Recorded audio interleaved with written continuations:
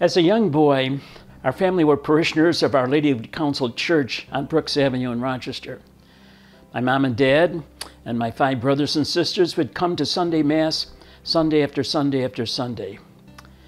Before entering our pew, each member of our family would reverently genuflect before entering the pew.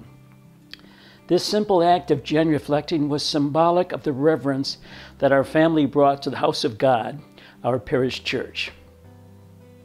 When we talk about the culture of Eucharistic reverence, we are talking about a posture of awe and wonder before God.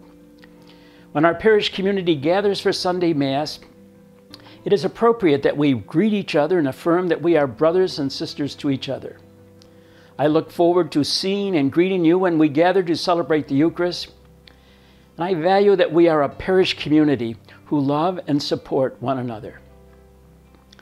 Having said all that, at Eucharist, God is the center of what we do, not us.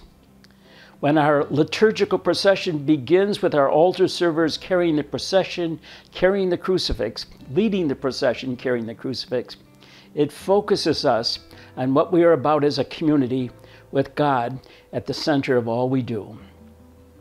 In the Eucharistic liturgy, we are encountering the total self-giving love of the Word made flesh. God dwells among us in the Scriptures, in the assembly, and most especially in the Eucharistic presence of the Lord. In the Eucharistic liturgy, we are encountering the Lord who wishes to dwell among us, who wishes to feed and to nourish us with His own body and blood. For us to deepen our awareness of God's presence, we need a response of reverence and gratitude. When we approach the liturgy, our lives are being transformed in embracing the divine love that is given in the proclamation of the Scriptures, the living Word of God, and the gathered assembly, and in the Eucharistic mystery of bread and wine becoming the body and blood of Jesus in which we are fed and nourished. With an attitude of reverence, we stand in awe before the mystery that Jesus Christ gave His life to save us. We celebrate the mystery that Jesus Christ loves you with an unending love. As our response to the Eucharistic presence of Christ, we offer our lives as a return sacrifice to the triune God who created, redeems, and gathers all men and women into communion of love that surpasses all understanding. With an attitude of reverence, we are encountering a real God who wants to change our lives in a genuine way in the Eucharistic liturgy. As we seek to develop within us this attitude of reverence, my question for you is, how comfortable are you with silence? It is so important that we be comfortable with silence to have this sense of awe and wonder in the presence of God. We probably need to confess that we are probably too verbose in celebrating liturgy. Even at the beginning of the Mass, I suggest that we greet one another as a parish community, but then we allow a period of silence to focus ourselves on the presence of God. During the liturgy, we need to allow times for silent reverence to be more deeply aware of the mystery of God's presence. Indeed, the liturgy invites us to integrate silence into various parts of the Mass. Silence is integral to our human experience.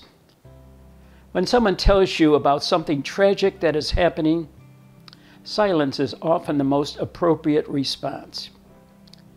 You may not see yourself as a contemplative, but in Eucharist, may we contemplate in silence the mystery of encountering the Lord and to be grateful for the Eucharist we receive.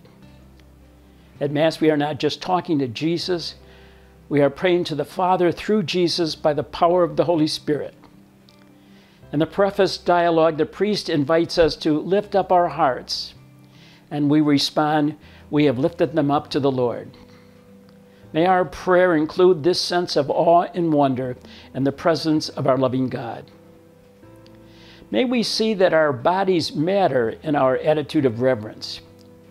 We encourage in the communion line to make a reverent bow as the person in front of you is receiving communion. This is your way of seeking a reverent posture as you are about to receive the life of Christ into your heart. One of my favorite liturgies is our First Communion liturgies. As our first communicants, with hands held together in a praying posture, process into church, there is a beautiful sense of reverence as our children are about to make the First Communion. It is not just a photo opportunity, it is a liturgy of prayerful reverence and awe in which we are aware of God's presence among us. At St. Joseph's Church, we are in the process of bringing stained glass windows into the church. Why? The beauty of these windows adds further reverence to the architecture of the church. The art and the architecture of the church creates an environment of reverence. May we reverence the altar in which the Eucharist is celebrated. May we reverence the tabernacle in which the Eucharistic Lord is present. And may we have a sense of reverence in the whole church, which is the house of God. So as we celebrate the real presence of Jesus among us in the Mass, we are acknowledging and celebrating the personal presence of the Lord dwelling among us. This calls from us an attitude of reverence. God chooses to dwell among us, and the mystery of the Eucharist is the source and the summit of our prayer life. And so, in conclusion, my question for you is to reflect. And as you reflect on your attitude of reverence in the celebration of Sunday Mass, what are the ways you express reverence during the celebration of the Eucharist?